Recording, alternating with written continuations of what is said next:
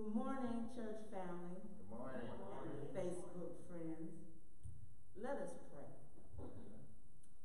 Lord, we thank you for all that you do, all that you have done, and all that you will do. We thank you, Lord, for your grace and mercy and your love. We thank you for waking us up this morning, Lord, allowing us to come into your sanctuary to celebrate Dr. Martin Luther King Jr., a man whose I Have a Dream speech is embedded in the hearts and minds of many still today. A man whose goals were to raise public awareness of racism, to end segregation, here in the United States. Father, we thank you for making us strong. Strong enough to endure all horrors of slavery and incarceration, murder, violence, police brutality, and the many obstacles of oppression. We still fight for justice and equality as we can still remember the song sang by Dr. Martin Luther King, "We shall overcome one day." I pray, Lord, that this world repents so that the gates of heaven open wider and the gates of hell close for eternity, for there will be peace on earth, goodwill towards men, women, and children. This is my prayer, Lord. In Jesus' name, amen. God bless us all.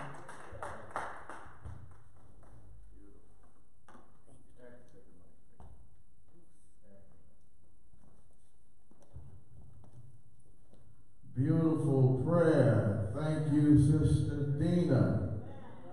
And good afternoon to those of you who are present and those viewing online. Happy Martin Luther King Jr. Day. Amen. And welcome to this period of reflection on Dr. King's letter from a Birmingham jail. I am Reverend Eric Howard, and I have the esteemed privilege to serve as the pastor of this fine ministry, the Mount Olive Missionary Baptist Church, Canton, Ohio. Amen. This event is presented today in partnership with our friends at St. Paul's Episcopal Church here in Canton and Start Fresh, a nonprofit organization here in Canton that addresses and attacks head-on the food desert that keeps so many in hunger. We recognize Tom Phillips in his absence presently as the executive director of Start Fresh, and Father Phil Cunder, who is present physically with us, the long-term supply priest at St. Paul's Episcopal Church. This partnership and conversation today started about 2.5 years ago when St. Paul's reached out to us in an effort to come together for an MLK worship service. That's all it was going to be at first. They wanted to include black churches in the planning in order to have a moment of racial and cultural togetherness in celebrating Dr. King. But what has emerged since then, none of us saw coming. Before we would ever even have an MLK service, we would have many courageous conversations on race relations. Our churches and Start Fresh and other stakeholders in the community would come together every month at St. Paul's, and we would dine together first. You all remember those good old days when we would dine together and then we would tackle together some very uncomfortable yet significant topics and matters of racism and prejudice. And along the way, there has been so much personal discovery, enlightenment, and awareness as we face head-on these ugly realities. We've cried together and we've laughed together. We've eaten together and then we've eaten some more together. What I'm most proud of is how we have grown together in understanding, in relationship, and as the beloved community Dr. King envisioned. The pandemic forced us to make some changes, but many remain committed to the cause. And for that, I am grateful. This letter from a Birmingham jail is the first document we read together as a way to begin our conversations. And so we return to it today, sort of as a guiding light as we continue to fight the good fight. At this time, we will receive a greeting from Father Phil. Let's say amen for Father Phil. Greetings to members of Mount Olive Missionary Baptist Church and those who are joining us during the live streaming of this event. It is an honor and a privilege to continue our working relationship with my brother Pastor Howard, the members of Mount Olive, members of St. Paul's, and start fresh and those who have been participating for the past 2.5 years and counting. And it's never too late for you, for those who are viewing for the first time today, to join us in our courageous conversations. And twice a month, on the second and fourth Tuesdays, we study a book, and you are invited to join us. This is not what we were hoping for, but we're in COVID time. Unfortunately, it would have been an honor to have the Martin Luther King Jr. celebration here at Mount Olive, as it was a year ago at St. Paul's when Pastor Brother Howard preached.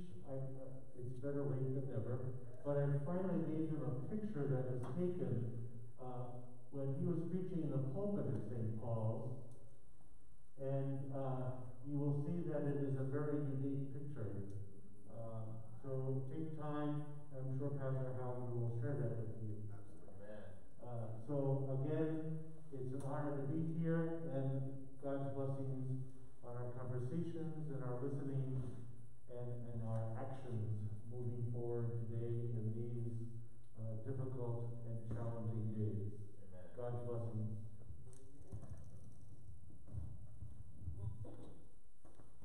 Amen.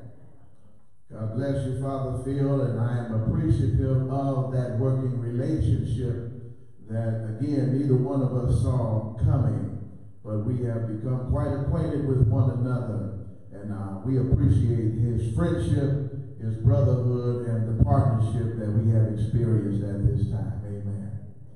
I wanted to have just a little song before we jump into this letter, and so a Negro spiritual as we reflect upon Dr. King and this day. Swing low, sweet chariot, coming forth to carry me home. Swing low, sweet chariot, coming forth to carry me home. I looked over Jordan, what did I see?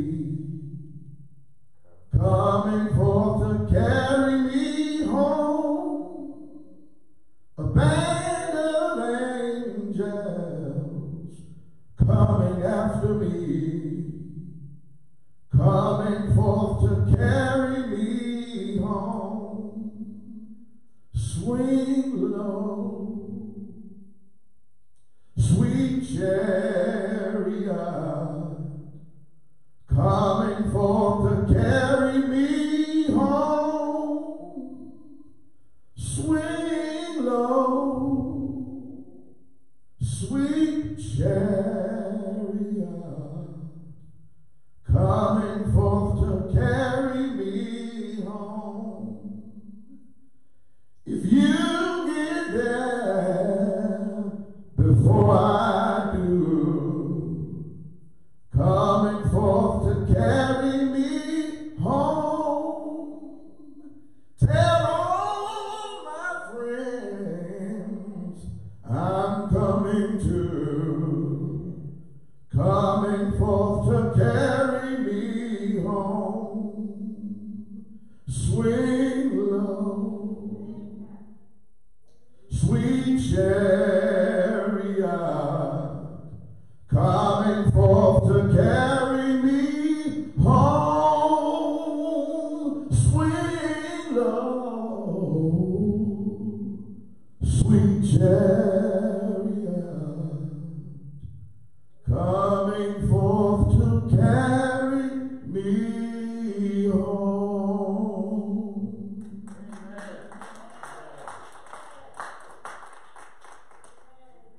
We thank God for the rich heritage of song in the African American church. Just a quick backdrop on this letter that we are going to only read portions of today. Dr. King wrote this letter on April 16th, 1963, in response to 8 prominent, quote-unquote, liberal white clergymen in Alabama, ministers and rabbis, asking Dr. King to allow the battle for integration to play out in the courts. They were concerned that his nonviolent resistance would incite civil disturbances as it did. We will now begin. And the way this will work, Facebook, Father Phil and I will alternate reading portions of this letter. We won't read all of it. And we will offer our own commentary along the way. And at the end, we should have time for some reflections or comments or maybe even some questions from the audience.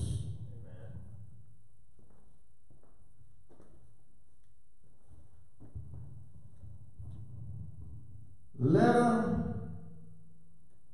from the Birmingham jail. My dear fellow clergymen, while confined here in the Birmingham City Jail, I came across your recent statement calling my present activities unwise and untimely. Seldom do I pause to answer criticism of my work and ideas. If I sought to answer all the criticisms that crossed my desk, my secretaries would have little time for anything other than such correspondence in the course of the day. And I would have no time for constructive work. But since I feel that you are men of genuine goodwill and that your criticisms are sincerely set forth, I want to try to answer your statement in what I hope will be patient and reasonable terms. My reaction. First, I think it's just good for us to pause and consider anew that Dr. King, at the time of this letter, is in fact in jail. He was a pastor, a preacher who was in jail. For what? peacefully protesting the poor treatment of black folks in Birmingham. I think today we run by the title of this letter so quickly and generically that we may not feel the sting of that reality. He never deserved to be there in the first place. And if that's not enough, he's being criticized by a group of white ministers who are totally outside of what King experiences as a black man in America. As King will point out later in the letter, white people are needed in the fight for fairness, equality, and justice. But their engagement must be from a place of listening to learn from those who are the victims of racism, and not from a place of criticism that comes from the group that victimizes. And even though this clergy group was critical of Dr. King, he found them to be sincere. And so we have this letter as his response. Reverend Dr. King continues, I think I should indicate why I am here in Birmingham, since you have been influenced by the view which argues against outsiders coming in. I have the honor of serving as president of the Southern Christian Leadership Conference, an organization operating in every southern state with headquarters in Atlanta, Georgia. We have some 85 affiliated organizations across the South, and one of them is an Alabama Christian Movement for Human Rights. Frequently, we share staff, educational, and financial resources with our affiliates. Several months ago, the affiliate here in Birmingham asked us to be on call to engage in a non-violent direct action program if such were deemed necessary. We readily consented, and when the hour came, we lived up to our promise. So I, along with several members of my staff, am here because I was invited here. I am here because I have organizational ties here. In reflecting upon Dr. King's letter, in response to a one-page letter by so-called liberal white clergy, I wonder if in 2021, how many, quote, white liberal clergy would ascribe their name to their letter if it was written today, and if Dr. King was with us today. Dr. King, oh, can you hear me well? That's better. Sorry, folks. Dr. King's letter is 12 pages long, written in a cell in a jail. That is beyond diplomatic and pointed in addressing the so-called concerns and misguided directions of the white clergy, who obviously weren't getting things. And so Dr. King's entire letter sheds great light 58 years later. Still, we've made some progress, but frankly, the past 4 years, we have regressed considerably, and that will change in 46 hours. Our work will only begin, and it will be difficult, because we are dealing with a great evil, and some have done it in the name of God, which infuriates me, because that's not my understanding of Jesus at all.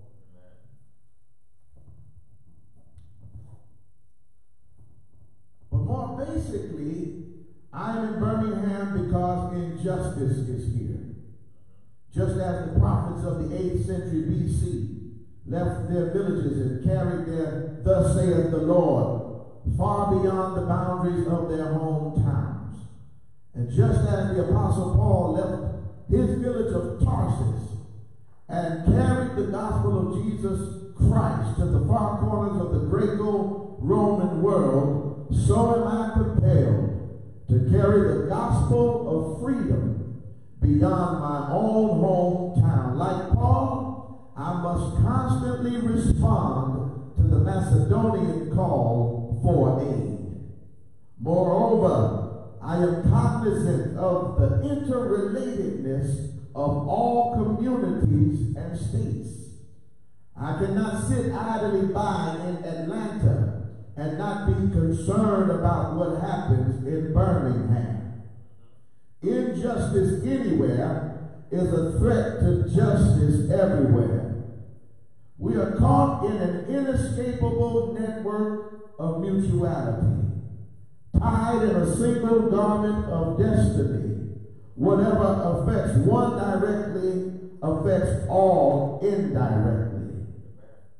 Never again can we afford to live with the narrow, provincial, outside agitator idea. Anyone who lives inside the United States can never be considered an outsider anywhere within its bounds.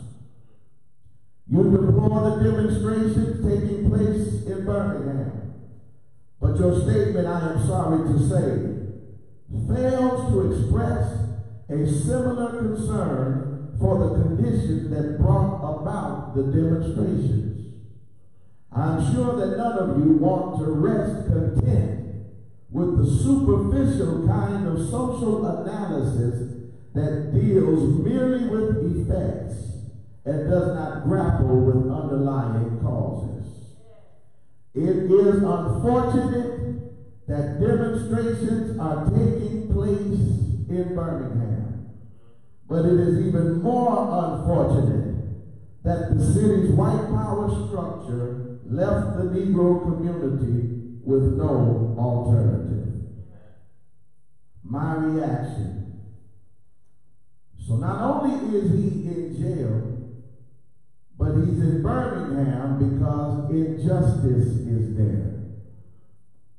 Theologically and as a minister, I couldn't help but think that Jesus was on earth for a similar reason.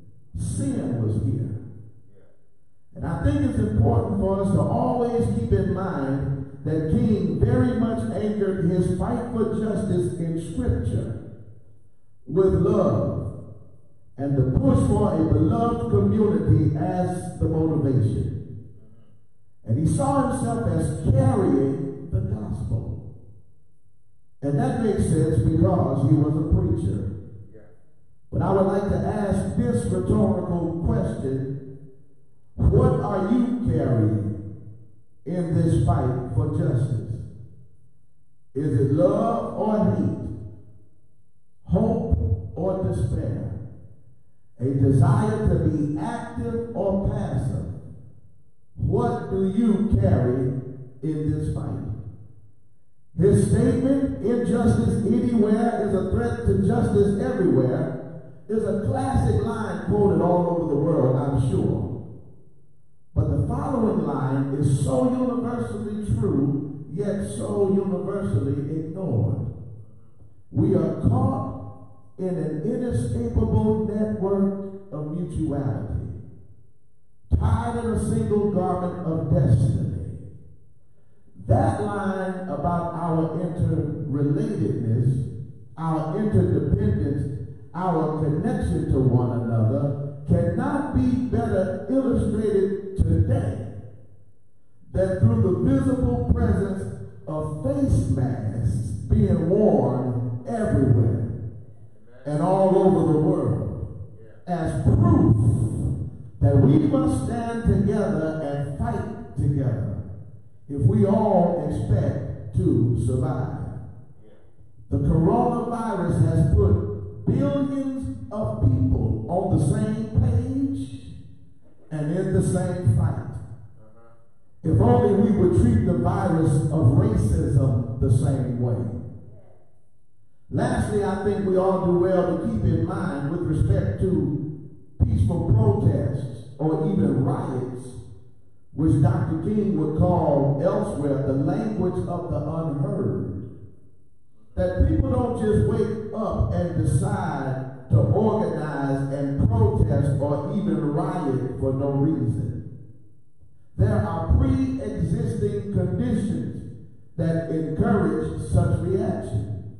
And I believe Dr. King is saying that if there would be as much outrage and outcry and criticism from the privileged class against those pre-existing conditions, like what? Like predatory lending practices in the black community, like unfair housing practices, inequalities in education, poor access to adequate food supplies and health care, the injustices of the so-called justice system, just to name a few.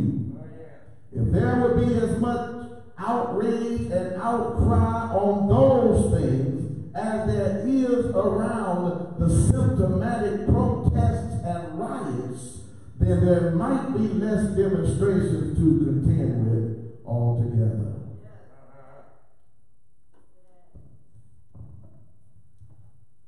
Dr. King continues then. Last September gave the opportunity to talk with leaders of Birmingham's economic community in the course of the negotiations. Certain promises were made by the merchants. For example, to remove the store's humiliating racial signs. On the basis of these promises, the Reverend Fred Shuttlesworth and the leaders of the Alabama Christian Movement for Human Rights agreed to a moratorium on all demonstrations. As the weeks and months went by, we realized that we were the victims of a broken promise. A few signs, briefly removed, returned, the others remained. What jumps off the page of Dr. King's letter for me is the issue, the historical issue, that is relevant as of a minute ago, is the broken promises that white people have made and have not followed through on, despite their denials that they think they did, is broken promises. And Dr. King calls that on the carpet. Part of white folks' problem is they see the results, but do not have the energy or the interest to dig deeper and to see the patterns, the underlying historical patterns in the mindset of white people that have been apparent for decades, actually centuries for that matter.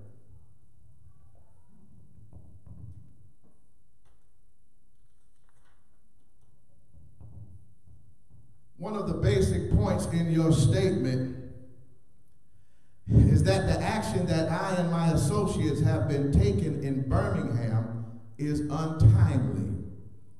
Some have asked, why didn't you give the new city administration time to act?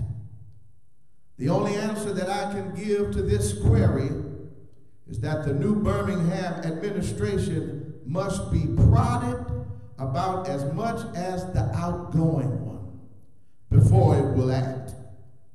We are sadly mistaken if we feel that the election of Albert Boutwell as mayor will bring the millennium to Birmingham.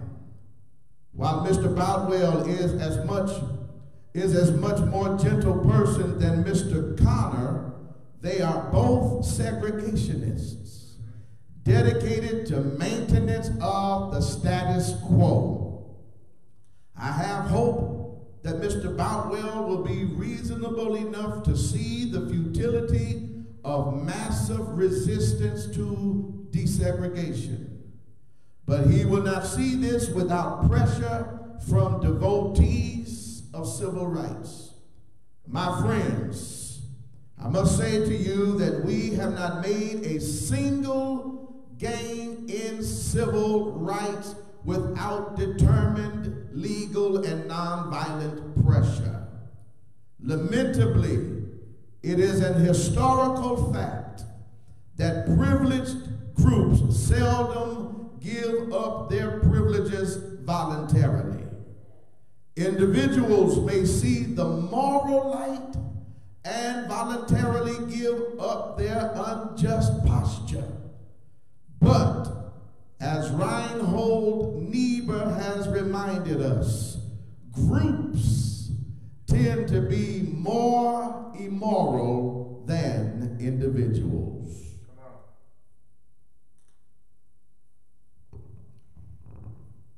Dr. King continues, we know through painful experience that freedom is never voluntarily given by the oppressor.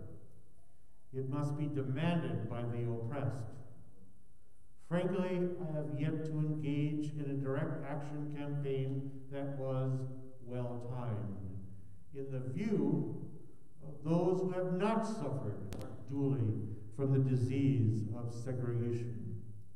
For years now, I have heard the word wait. It rings in the ear of every Negro with piercing familiarity. This wait has almost always meant never. We must come to see with one of our distinguished jurists that justice too long delayed is justice denied. Lord have mercy, did we see that in indisputable, graphic ways on January 6th in Washington, D.C. Graphically, indisputably, and grossly viewed that white people need to really open their hearts and minds to see. And there is a growing number of white people who are getting it. That's one of the blessings that God has given us in the organic evolution of our courageous conversations. As Pastor Howard said, it has been amazing and gratifying and challenging for all to experience what we have in the past 2.5 years of where we are and where we need to continue to be. And it's not easy. God never promised that it was easy. And Dr. King continues to challenge all of us to stay focused.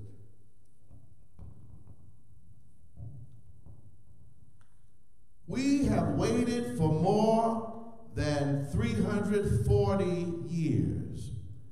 Now that's what he wrote 58 years ago. So let me change that number and start again. We have waited for more than 398 years for our constitutional and God-given rights. The nations of Asia and Africa are moving with jet-like speed toward gaining political independence. But we still creep at horse and buggy pace toward gaining a cup of coffee at a lunch counter. Perhaps it is easy for those who have never felt the stinging darts of segregation to say, wait. But when you have seen vicious mobs lynch your mothers and fathers at will and drown your sisters and brothers at whim, when you have seen hate-filled policemen curse, kick, and even kill our black brothers and sisters, when you see the vast majority of your 20 million Negro brothers smothering in an airtight cage of poverty in the midst of an affluent society, when you suddenly find your tongue twisted and your speech stammering as you seek to explain to your 6-year-old daughter why she can't go to the public amusement park that has just been advertised on television and see tears welling up in her eyes when she is told that Funtown is closed to colored children, and see ominous clouds of inferiority beginning to form in her little mental sky, and see her beginning to distort her personality by developing an unconscious bitterness toward white people. When you have to concoct an answer for a 5-year-old son who is asking, "Daddy, why do white people treat colored people so mean?" When you take a cross-county drive and find it necessary to sleep night after night in the uncomfortable corners of your automobile because no motel will accept you. When you are humiliated day in and day out by nagging signs reading white and colored, when your first name becomes nigger, your middle name becomes boy, however old you are, and your last name becomes John, and your wife and mother are never given the respected title Mrs. When you are harried by day and haunted by night by the fact that you are a Negro living constantly at tiptoe stance, never quite knowing what to expect next, and are plagued with inner fears and outer resentments, when you are forever fighting a degenerating sense of nobodiness, then you will understand why we find it difficult to wait. There comes a time when the cup of endurance runs over, and men are no longer willing to be plunged into the abyss of despair. I hope, sirs, you can understand our legitimate and unavoidable impatience. My reaction: status quo is sometimes as much of a virus as is COVID-19.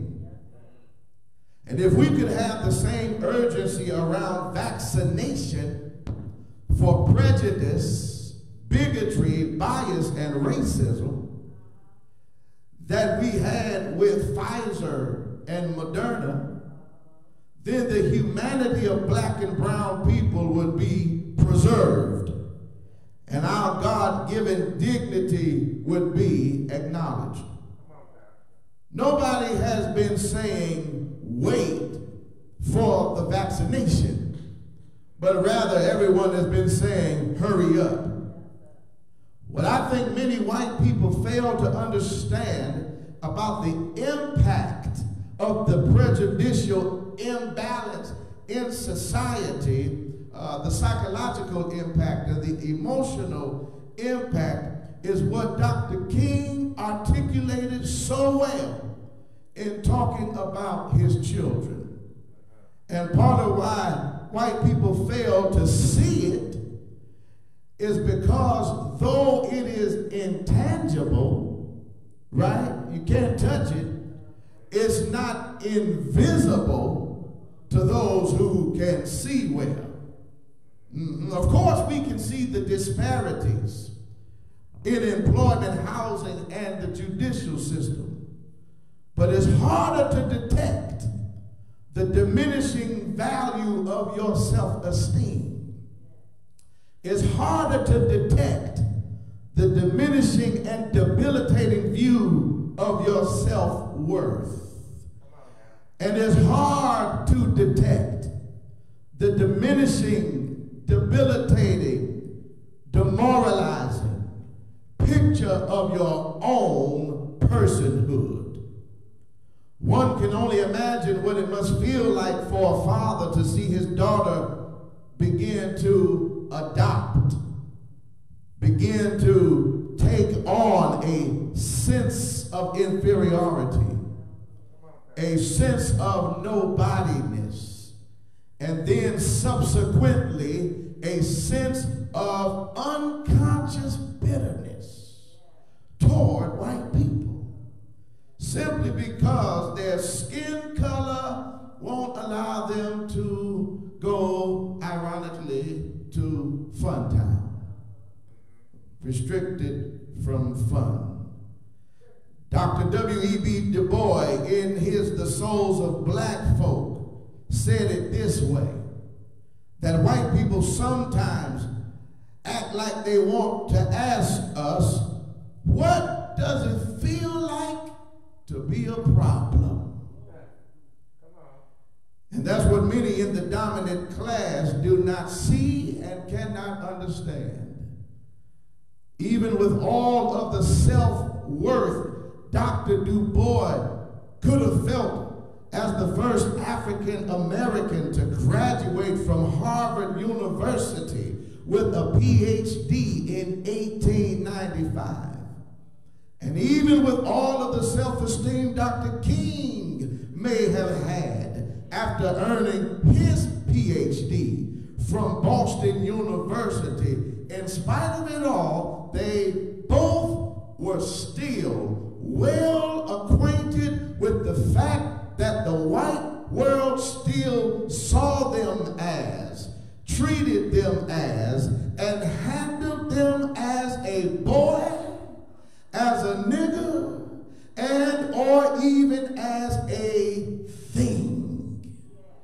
Even as a thing. I like Du Bois' question, what does it feel like to be a problem? But I also see the question, Father Phil, as what does it feel like to be a thing? This is why I love that one of my professors said, and you all in the group, Courageous Conversations, have heard me say it before, but one of my seminary professors said, one of the most humane and dignifying things one person can do for another person is to actually see them. To see their humanity, to see their fullness, and to see the adequacy of their substance. To see the adequacy of their substance right now and not later. That's the urgency of the moment. And that's where the fight for equality begins. Bishop Desmond Tutu said it like this, and I'll end my comments here. The only solution to South Africa's crisis is for whites to accept blacks as human beings.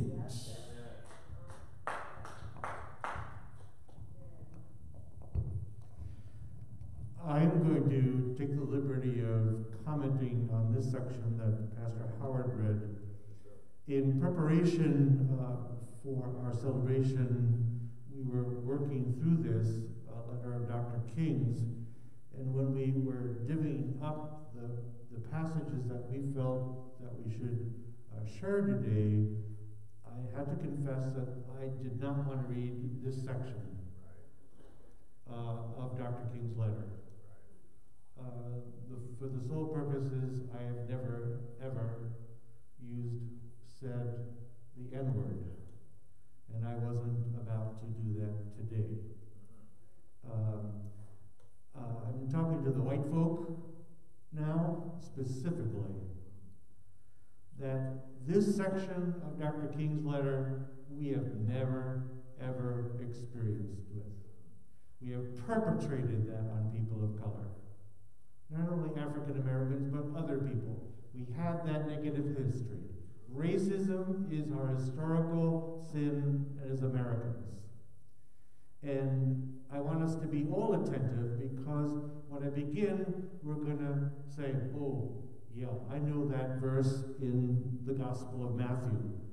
But there's a section in this verse, this section of the reading in Matthew's Gospel, that I'm going to stress hardcore. And it comes from Matthew 22, verses 34 to 40. When the Pharisees heard that he had silenced the Sadducees, they gathered together, and one of them, a lawyer, asked him a question to test him. Teacher, which commandment in the law is the greatest? He said to him, you shall. That's not a suggestion. That is a command. You shall love the Lord your God with all your heart, and with all your soul, and with all your mind. This is the greatest and first commandment. And a second is like it. You shall, not a suggestion. You shall love your neighbor as yourself. And here's the clincher. On these two commandments hang all the law and the prophets. We focus on the 10 commandments. Those were not suggestions. The first 3 deal with our relationship with God, and the remaining commandments deal with our relationship with each other, no matter who they are. That was part of God's plan, and sinful human beings blew it. And we're blowing it every day. And that's why we need to ask for forgiveness, especially white people. Especially white people. I'm reminded of Dr. King's quote that I'm going to share with you because of what happened last Wednesday on January 6th, when we celebrated the Epiphany of our Lord, the 12th day of Christmas, the visiting of the Magi. Quote, Dr. King, returning hate for hate multiplies hate, adding deeper darkness to a night already devoid of stars. Darkness cannot drive out darkness. Only light can do that. Hate cannot drive out hate. Only love can do that. Hate multiplies hate. Violence multiplies violence. And toughness multiplies toughness in the descending spiral of destruction. So when Jesus says, love your enemies, he is setting forth a profound and ultimately inescapable admonition. Look that up in Webster's dictionary. Have we not come to such an impasse in the modern world that we must love our enemies or else? The chain reaction of evil hate begetting hate, wars producing wars, must be broken, or we shall be plunged into the dark abyss of annihilation. Closed quote. Dr. King, you express a great deal of anxiety over our willingness to break laws. This is certainly a legitimate concern, since we so diligently urge people to obey the Supreme Court's decision of 1954 outlawing segregation in public schools. At first glance, it may seem rather paradoxical for us consciously to break laws. One may well ask, how can you advocate breaking some laws and obeying others? The answer lies in the fact that there are 2 types of laws, just and unjust. I would be the first to advocate obeying just laws. One has not only a legal but a moral responsibility to obey just laws.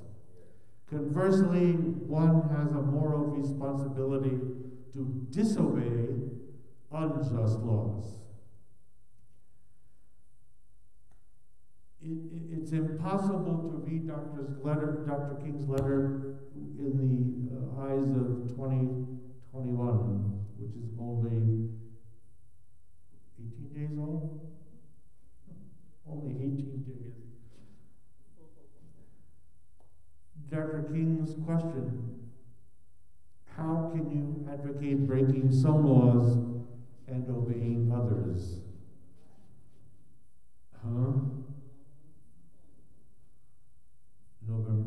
January 6th. Yeah. Dr. King ends in this section. I would agree with St. Augustine that unjust law is no law at all.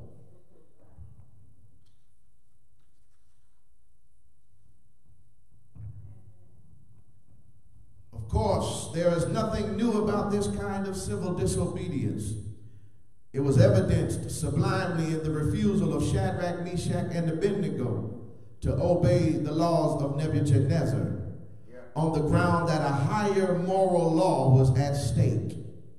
It was practiced superbly by the early Christians who were willing to face hungry lions and the excruciating pain of chopping blocks rather than submit to certain unjust laws of the Roman Empire. To a degree, academic freedom is a reality today because Socrates practiced civil disobedience.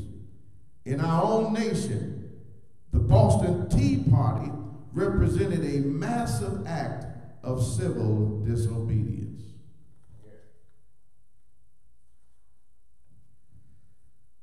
We should never forget that everything Adolf Hitler did in Germany was legal. And everything the Hungarian freedom fighters did in Hungary was illegal. It was illegal to aid and comfort a Jew in Hitler's Germany. Even so, I am sure that had I lived in Germany at the time, I would have aided and comforted my Jewish brothers. If today I lived in a communist country where certain principles dear to the Christian faith are suppressed, I would openly advocate disobeying that country's anti-religious laws. 4.5 years ago, a good friend of mine shared a true story with me that his friend was visiting his grandmother, 2 grandsons actually, and she had the TV on in the living room, and they walked in, and you know who was on TV, and at some point the 2 grandsons asked their grandmother, "Oh, Grandma, what do you think?"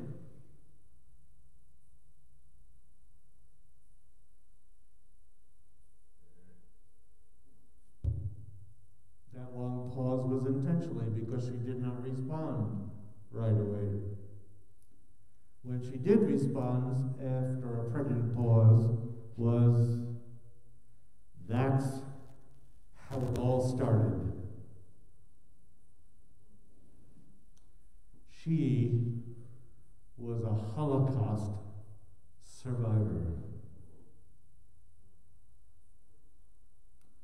That was 4.5 years ago.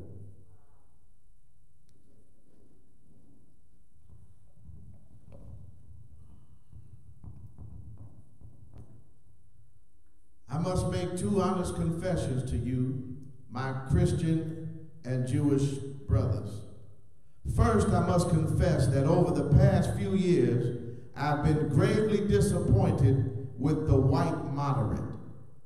I've almost reached the regrettable conclusion that the Negro's great stumbling block in his stride toward freedom is not the white citizen's counselor or the Ku Klux Klanner, but the white moderate, who is more devoted to order than to justice, who prefers a negative peace, which is the absence of tension, to a positive peace, which is the presence of justice, who constantly says, I agree with you in the goal you seek, but I cannot agree with your methods of direct action, who paternalistically believes he can set the timetable for another man's freedom, who lives by a mythical concept of time, and who constantly advises the Negro to wait for a more convenient season. Shallow understanding. Now, I just talked about the dangers of shallow waters yesterday. Shallow understanding from people of goodwill is more frustrating than absolute misunderstanding from people of ill will. Lukewarm acceptance is much more bewildering than outright rejection. Last of my reactions. There is a reason why you don't ever see large groups of black people parading up and down streets with American flags and crying at ball games at the singing of the national anthem. And there is a reason why Colin Kaepernick and others would take a knee. It is because of the profound and pervasive disconnect that we feel between what this nation has promised and what this nation has practiced. We are not out to disrespect the flag or the song, but we are trying to highlight how disrespectful it is for white people to hypocritically hold up these American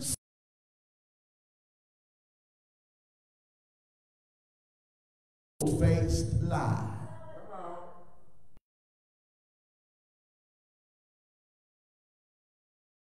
On the status quo. Don't stand up for the flag. If you're going to sit down on the frustrated freedoms of black and brown people, don't continue to wave these American symbols as honorable truth in the face of a dishonorable lie. Of course, I do not speak for every person of color in this country, but I do believe, as did Dr. King, that the white moderate who is okay with so-called order and okay with things as they are have to be enlisted in the fight if change is to come. And while their voice, the voice of the white moderate is important in the struggle, they have to be careful to not control or mute the authentic expression of our voice. In the spirit of the Hebrew boys who resisted the king, if we want to resist by taking a knee, let us take a knee. If we want to resist by marching, let us march. If we want to resist resist by holding a rally, then for God's sake, let us hold a rally. So long as nobody is being physically hurt and property is not damaged, white people and white moderates should support our resistance and not critique it. Amen.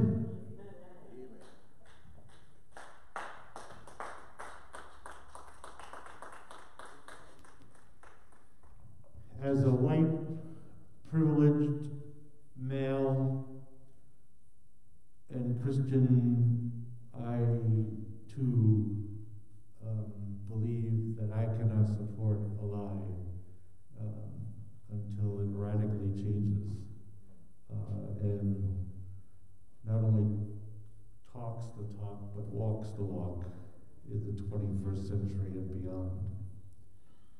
We have three questions for dialogue, and those who are with us via live streaming, you can type your answers, or if you have any questions, or if those who are here present in Mount Olive can have a question or want to share a comment, please do. But the first question for our dialogue is, what from Dr. King's letter in your hearing today, and in light of the current realities in our country, stand out for you?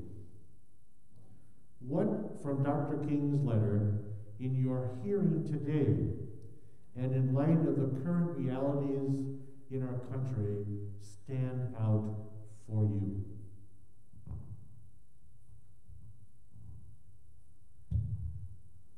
Anyone here present have a question or comment?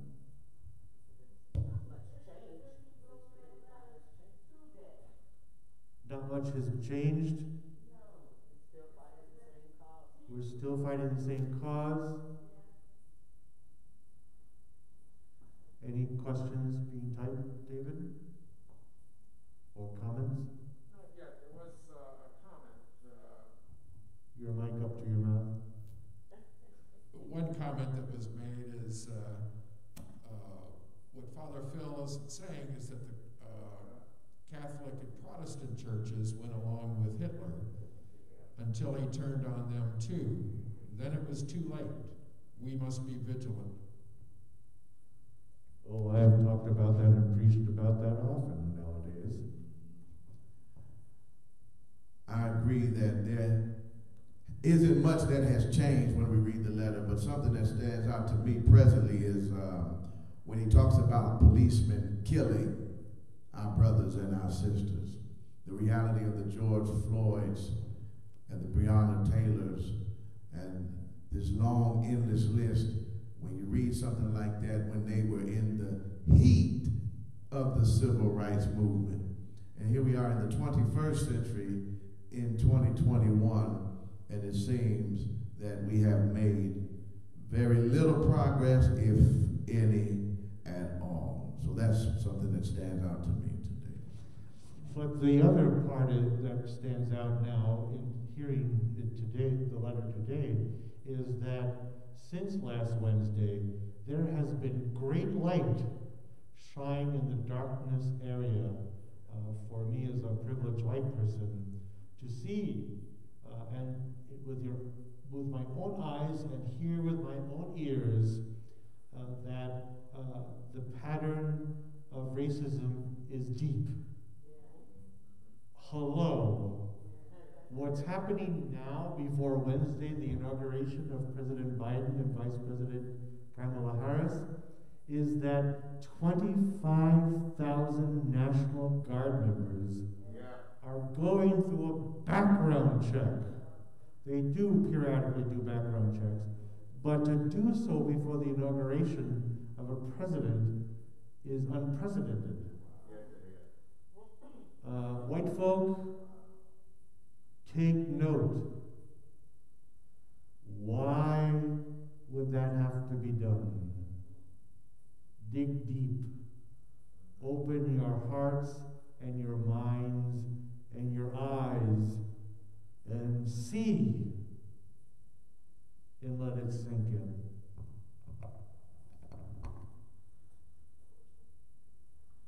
Any questions? Any questions? Comments? Anybody else? Let's go to the second question. What surprises or shocked you from your hearing these portions of Dr. King's letter 58 years later? What surprises or shocked you from your hearing these portions of Dr. King's letter 58 years later? Nothing really. Because you still get beat on, you still get kicked on, still get choked, you still get, no matter what the black man did. And I grew up in that area. I grew up in Baltimore, Alabama, not too far from Raleigh. You still watching the same thing happen when people try to have a peaceful demonstration. It's not happening. You still got the police there coming against you.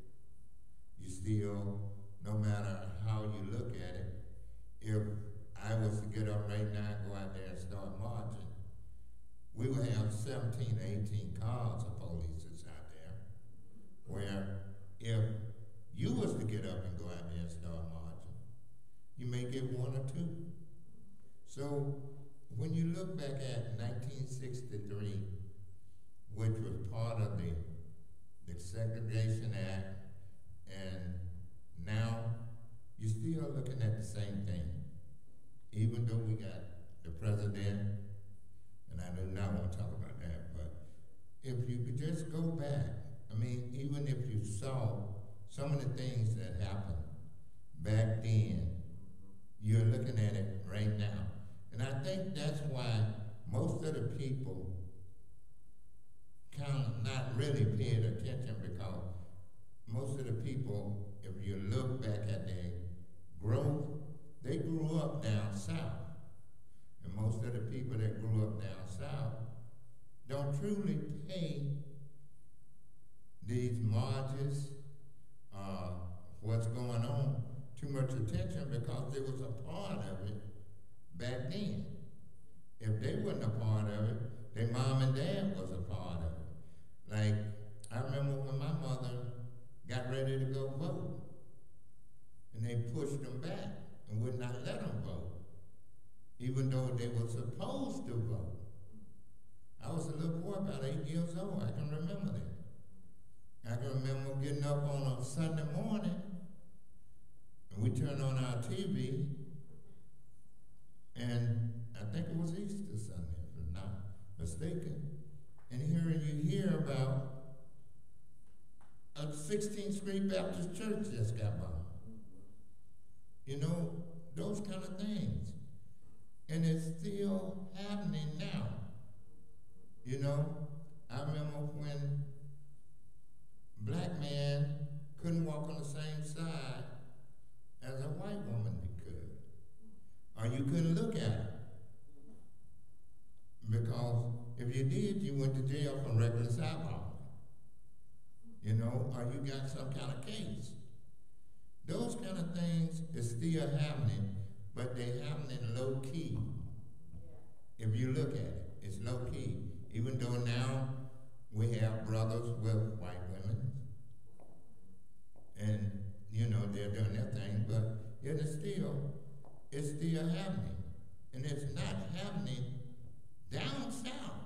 It's here, right here in Ohio and around. Just to give a demonstration, I'm an electrical contractor by trade. I went to a guy's house because they couldn't get another contractor to come. And this was right here in Massillon. And the guy, I pulled up, I got out of my truck, and I went out there. I said, sir, rang the doorbell. He come to the door. He said, what are you doing here? I said, hey, I'm here to do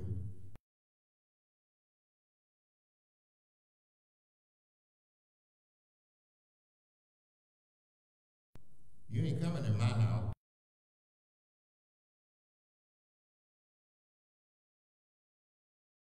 got back in my truck, before I could get down to the bottom of the hill, I get a call again. Mike, you need to go back up there. So I go back up there, I ring the doorbell. He said, oh, since I can't get nobody else, you know, I guess you'll have to do.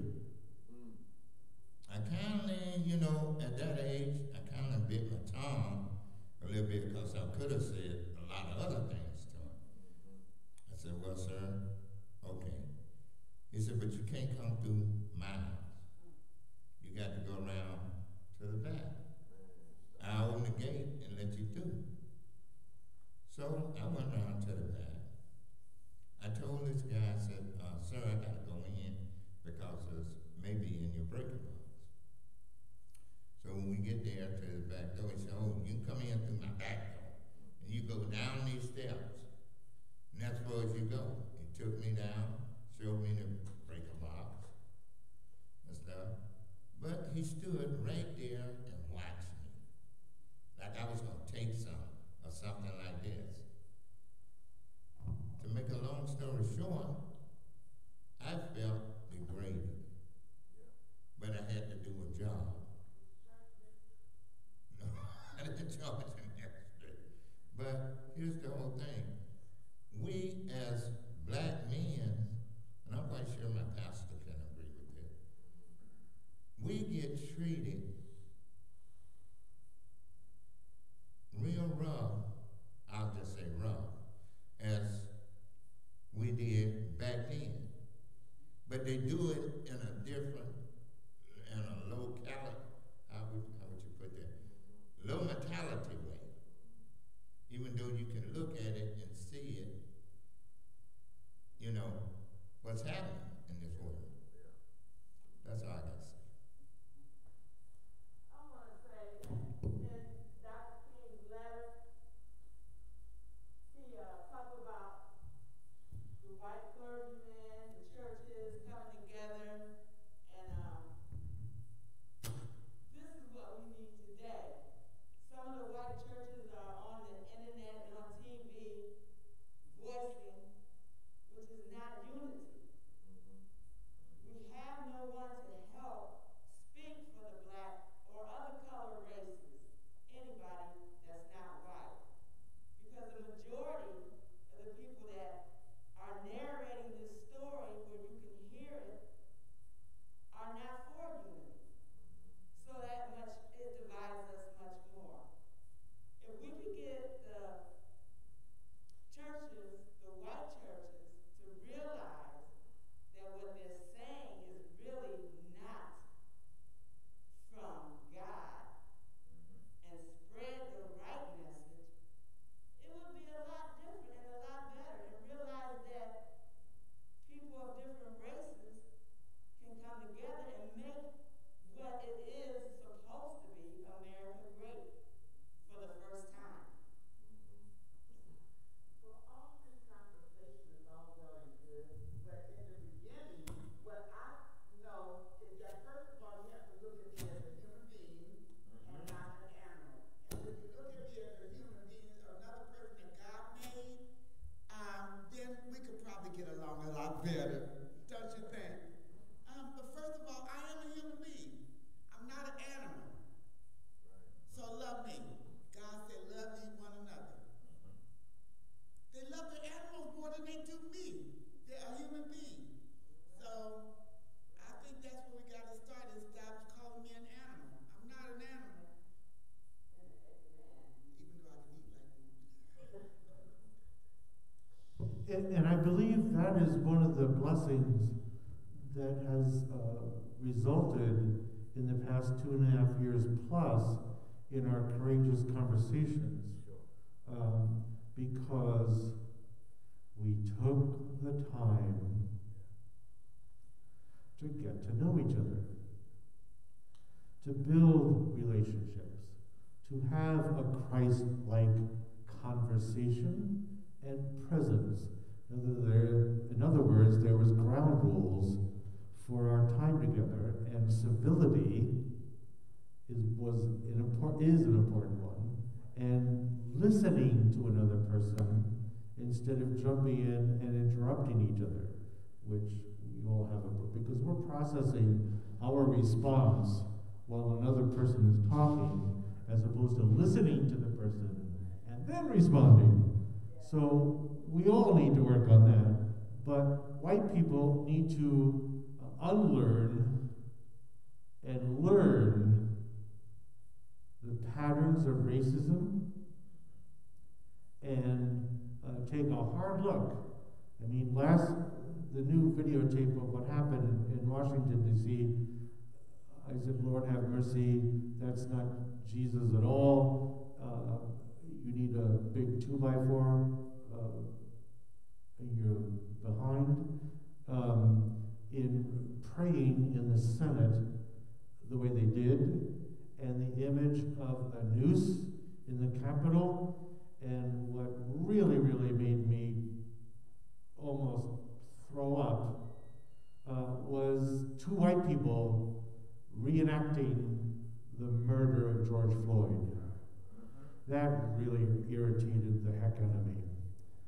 But I did notice that that was not stressed in the media. The news was, but not two white people reenacting the 8-minute and 46-second knee.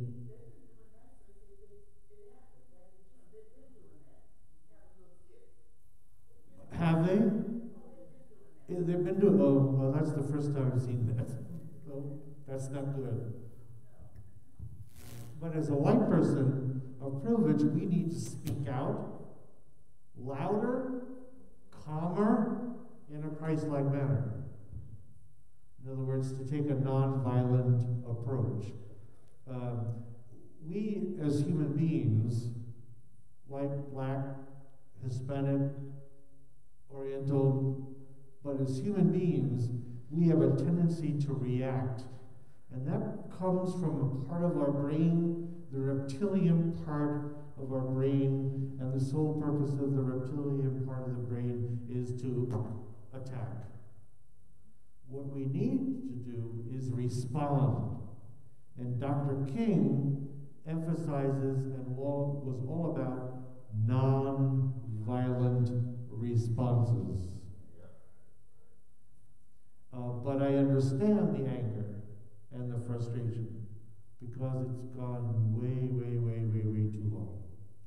And one of the other blessings of COVID time, believe it or not, is that people were supposed to be staying at home and they were watching TV and they saw it repeatedly. And I think that really was a 2x4 to white people to see it and in a way experience it, that it is a reality perpetrated on people of color.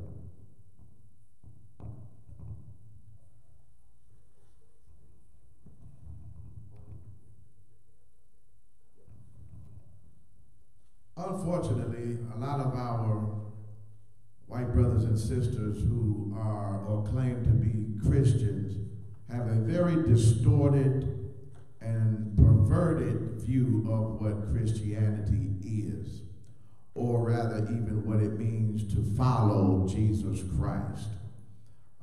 We have to always keep in mind that it was so-called Christians who enslaved black folks here in America.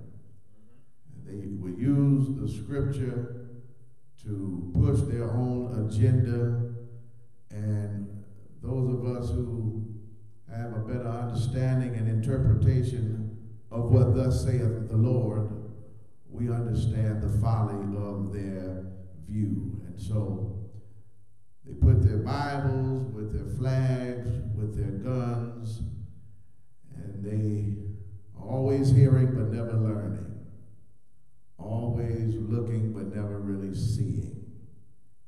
And we just have to stand fortified against them and to push back on the darkness with the light that we know is the light of Jesus Christ. And so we thank you for your comments. and for your engagement. And we are going to just follow one more or 2 points of order. Let's just check in to see if there's anything. Okay. Were there any questions or comments online on the Facebook page? Well, there was one comment that just came in. It says, "Courageous Conversations has opened my eyes to the feelings of people of color and ways in which white privilege have dominated their lives.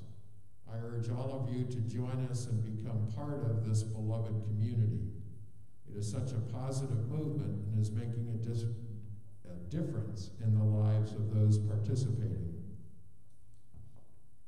David, can you please read that one more time? You did good with that, but I really want people to hear that. I know that there are some people that I try to encourage to be involved, and they don't appreciate the meaning or the value of why do you want us to go down these horrible memory lanes for us with white people. They already know what the problems are. They already know they're wrong. They already know how racism works. This is some of what I hear, unfortunately, against people of color in my context. And I have heard this kind of sentiment that you just stated from someone multiple times in our meetings to help me know that there is a lot that white people don't know. And there is a lot that white people don't understand. But it's been because of these conversations and because of these dialogues that so much enlightenment and education and even transformation has taken place. So if you don't mind, if you could read that again as well as you do, so that we can all hear this and take it in. And I presume it's from a white person. Yes. Courageous Conversations. My screen just jumped, sorry. Courageous Conversations has opened my eyes to the feelings of people of color and ways in which white privilege have dominated their lives. I urge all of you to join us and become part of this beloved community. It is such a positive movement and is making a difference in the lives of those participating. Thank you. And I'd just like to say that, at least from my growth and understanding, and people who have been attending the Courageous Conversations and the Social Justice Book Group, is I understand and appreciate the hesitation and the doubt of you as African Americans, because it's exhausting, utterly exhausting. And as Dr. King repeats in his letter, absolutely tired of broken promises. And we need to learn how to keep our promises to Almighty God and to all human beings. Can you read the next comment up under that? Yes, I was just going to get to that. I had another comment that came in after that. How disgusting of our country that a person should ever have to say or even think, "I am not an animal, so don't treat me like one." We are morally depraved, even those of us who don't think this way about people of color, because we have not done enough.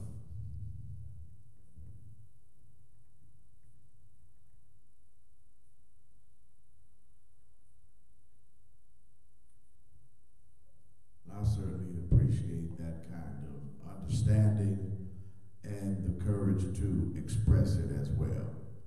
And that's what we need more and more of. And I think, again, that's what these conversations have allowed, where people are no longer just sitting by quietly and saying that's not right, but at least people are starting to speak up and speak out. And of course, before the pandemic, we were moving in that direction of action items. It had not been our aspiration to just stop with talking. We wanted to move into some action, and I imagine that we will again get back to trying to organize and plan and strategize and figure out things that we can do together to make some changes in this city and in this area.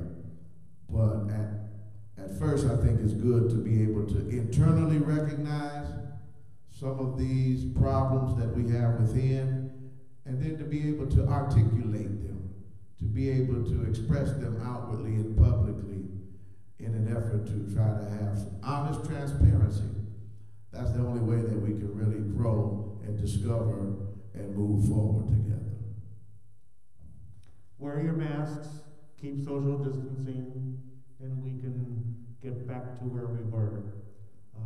And it's courageous conversations, and I do believe in my heart, pun intended, that what we've been doing and what we have been doing and what we will continue to do is positive. Yeah. It's genuinely and authentically, I love that word, look that up in the dictionary. Authentically, I'm a big fan of looking up words in the dictionary. It's a learning experience because we use words, but we don't really understand the full meaning of the words that we use. But it's been authentic, positive change, and we are supposed to be change agents today as brothers and sisters in Christ.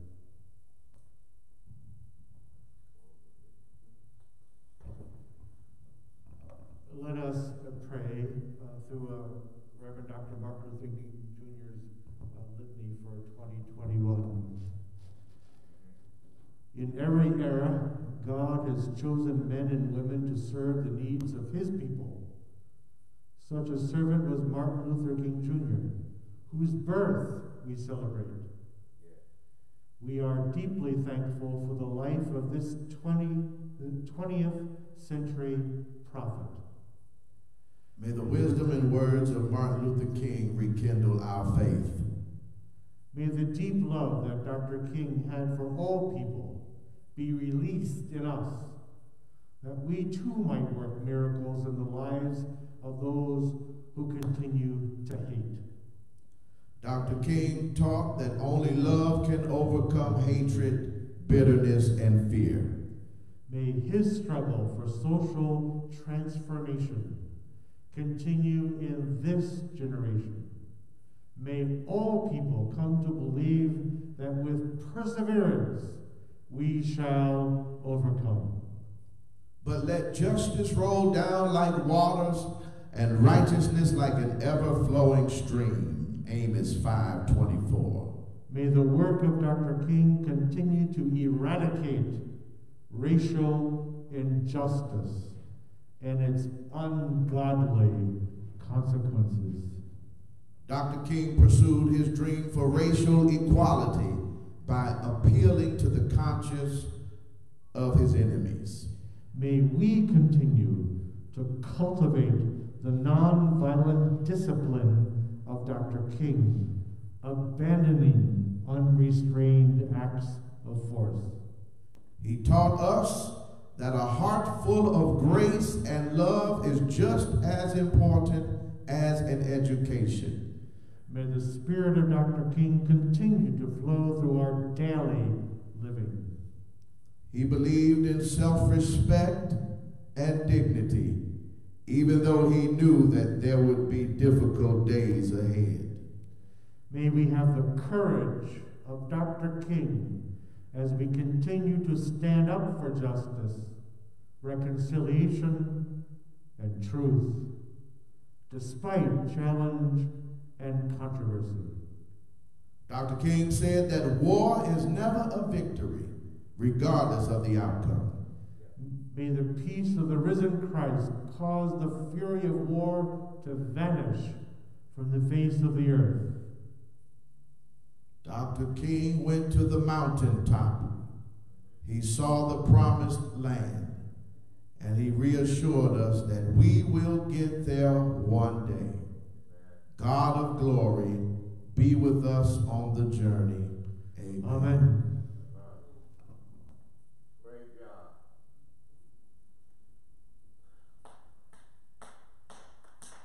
Thank you all so much.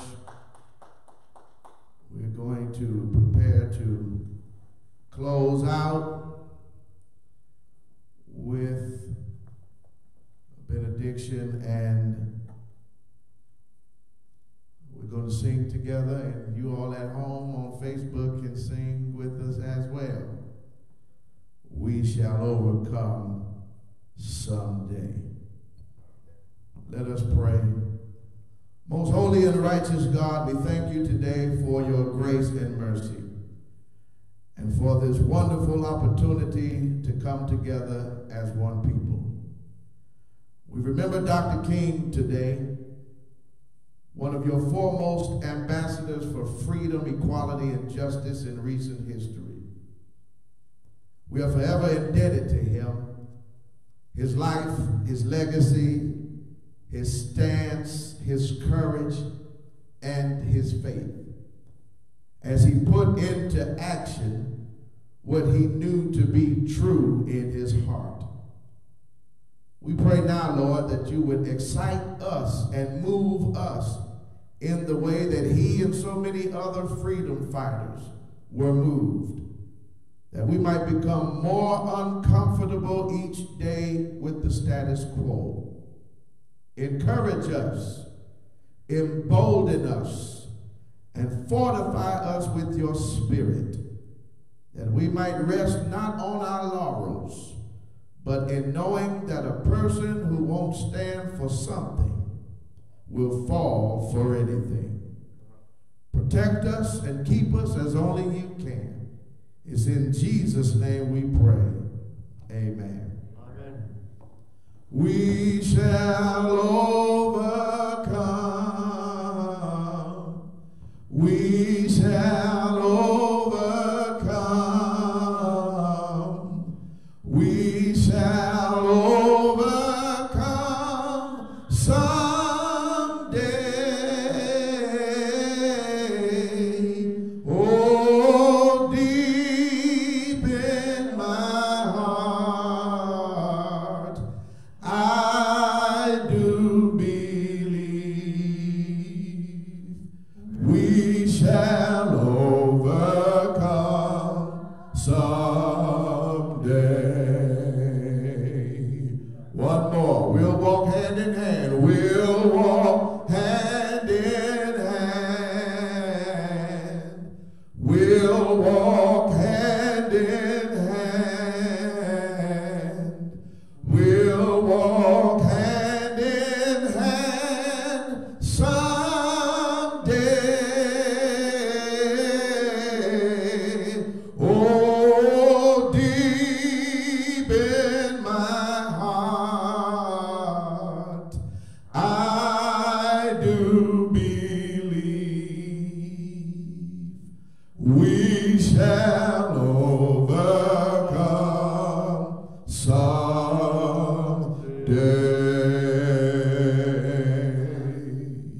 Amen. God bless you. Thank you, Father Phil and St. Paul's. Thank you to Tom Phillips and Stark Fresh, Brother David, and for all of you who came out and are online with us. Thank you so much for your engagement, for your involvement. Be encouraged, be safe, and let us continue to fight the good fight. Happy Dr. Martin Luther King Jr. Day. Amen.